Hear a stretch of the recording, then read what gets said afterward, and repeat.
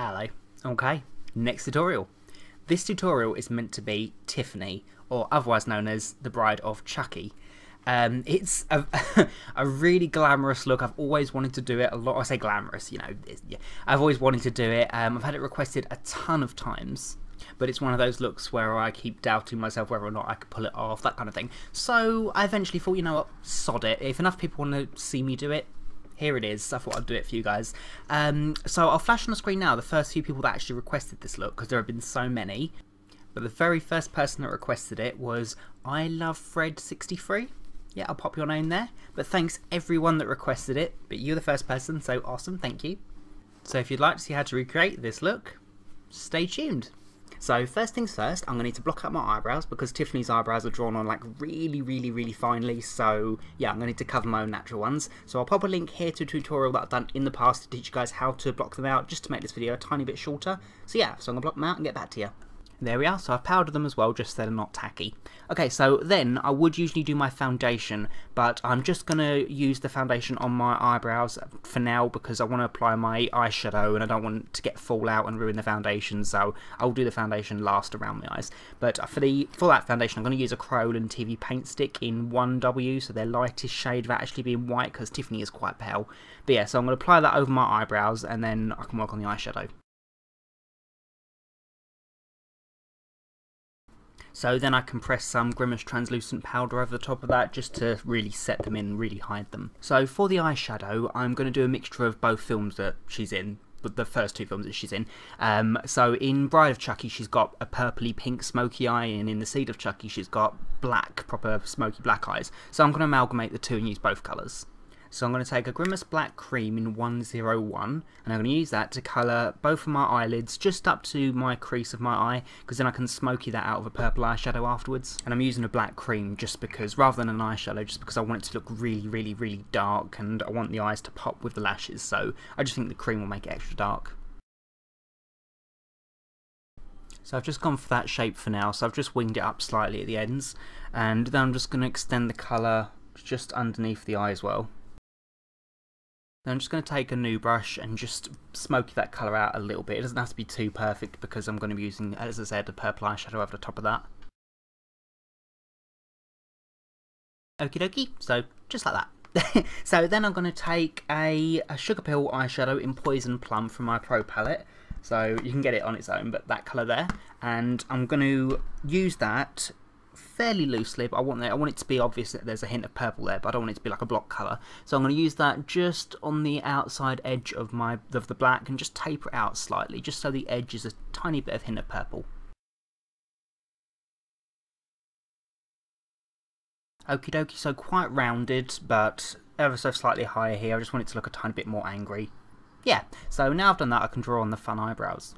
So as I said before, these are incredibly thin eyebrows, so once over should do this, so be really patient, go really slowly. It's a high arch, but it rounds itself off, and it's a very angry brow. So I'm going to use that Grimas Black Cream again and a sharp angle brush. So that's the shape I've gone for. So the tail of the eyebrow stops quite a bit short, and obviously there's that rounded off arch, but I've made the eyebrows slightly curved downwards here, just so it gives a bit more of an angry expression. When I paint on the wrinkles and expression lines, hopefully it will add to that. So then I'm just going to apply the TV paint stick in 1W all over my face and my neck.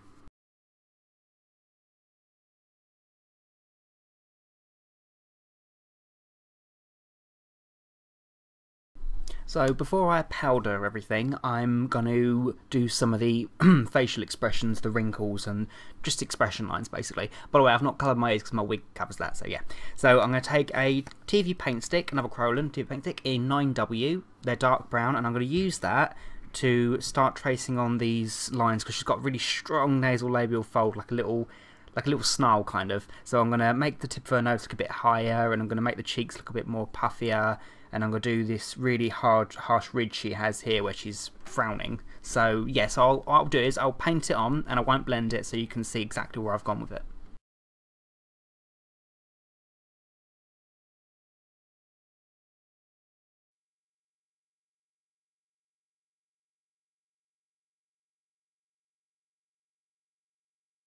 So I've gone down the sides of my nose, around here to make the apples of the cheeks really stand out, down my nasolabial fold, and I've got these ridges here to just make it look like she's frowning a bit more. So I'm just going to blend that out now. So all of this, so these go out, these go up, so I want there to be a harsh line. All of this is blended up basically. So then before I do anything else, I'm just going to set the whole thing with some Grimas translucent powder just so I can work on the rest of it without blending it too far. Then I'm just going to take that 9W again and a really fine brush, and I'm just going to start tracing on some of the finer details that don't really need to be blended. Like if you scrunch your nose up like that, that's the expression she has. She has these extra lines here, so if I just draw on a few there, it just adds to the illusion. So then before I do anything else, I'm just going to draw the lip shape on, because that's going to help me guide the rest of the face, because the lips need to be slightly turned up to be like a permanent grin. So there's this incredibly sharp Cupid's bow and a really full bottom lip as well.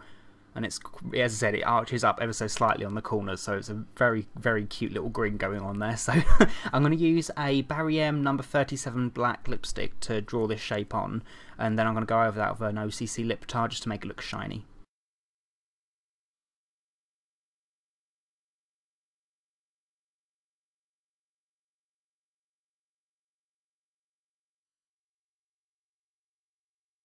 So ever so slightly grinny. So then I'm going to take, as I said, my O.C.C lip tar in, it's black, but it's called Tard. Yeah. And I'm going to use that, a really tiny bit of it, because this stuff, a little tiny bit of it goes a hugely long way. So yeah, I'm going to tiny bit of it and apply it all over the inside of this, and then let it blend itself, because otherwise it will just ruin the lip line.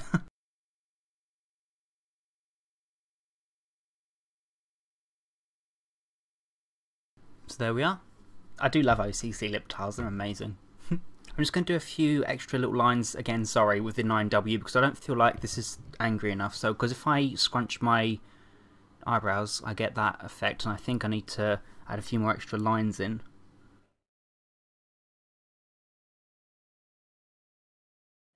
So then, I'm going to take my sleek blush palette. This is the 366 Pink Sprint palette. Gorgeous colours, but I'm going to use the I think I'm going to use Pink Parfait. I think that's that one there, yeah. And I'm just going to use it really lightly on the apples of my cheeks, really not heavily at all, just to add a tiny bit more colour there.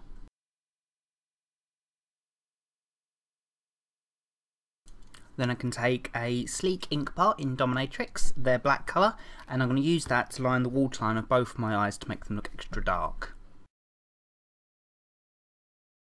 For the eyelashes, I'm going to use a pair of Eldora Lashes, so quite big ones, because I want the eyes to look quite big, like doll-like obviously. These are in D127, if that helps anyone, so I'm just going to quickly apply those.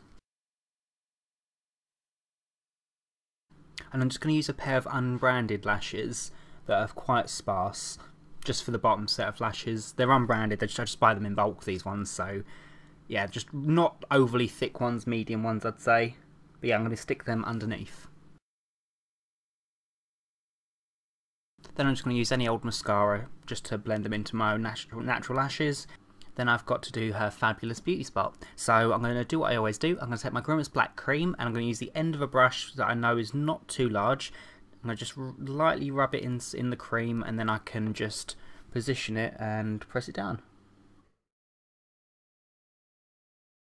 Sorry, I've just changed it a little bit. I've just extended the eyeshadow a tiny bit higher. I've not done this eye yet, just because with the lashes on, it needs that a little bit extra, I think, because otherwise there's too much of a blank space there. I'm just using the same Poison Plum and I'm just extending it a tiny bit.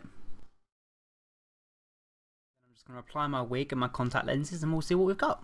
So there we go. So I finished the look off by applying a white dress, which I made a while ago for a different tutorial, but I'm not going to get into that. I'll use it again in the future. I popped on a jacket, which is kind of a punky jacket, just to accentuate the fake boobs. Yep. I popped on a little choker, a little punk choker, and of course the wig.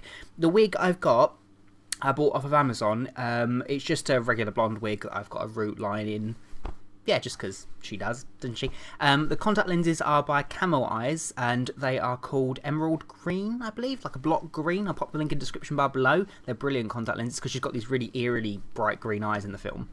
So yeah, that's my Tiffany look. I hope I did it okay. I know she's got a really small scrunched up face and it's difficult to translate like a doll look, a specific doll look into a makeup. So I hope I did it okay for you guys. So yeah, thank you all so much for watching. If you like it, please make sure to, you know, the usual, rate, comment, subscribe and all that jazz. It really does help me out. But yeah, so until next time. Bye.